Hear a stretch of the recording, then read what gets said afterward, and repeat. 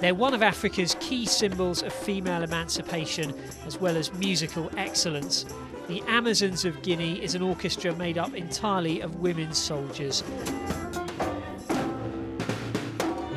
They've been singing about respect, patriotism and feminism since 1961 and they're still going strong. Our message is that we women shouldn't think of ourselves as women. We should think of ourselves like men. Anything men can do, women can do too. So we women have to get up and get on with it. In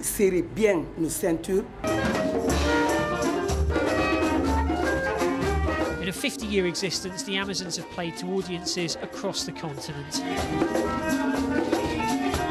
Yet despite their popularity, they're still a working part of the Guinean armed forces, meaning the group has only ever had a chance to record 2 albums.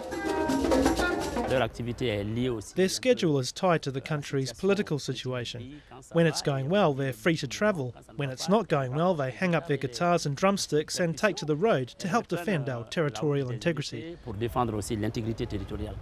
And that's exactly what happened at the end of June during the presidential elections, the first free and transparent elections since independence in 1958. The ruling military powers are now preparing to hand the reins of government back to the people.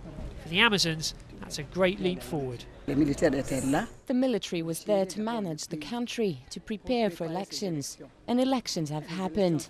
If the people agree, I'm no politician, but if the people agree, then that's all we've been looking for a civilian to be our president. I think that everyone will accept that. And any new government will want to make sure these musicians in fatigues continue to play a role. After half a century fighting prejudice, they're not ready to change their tune just yet.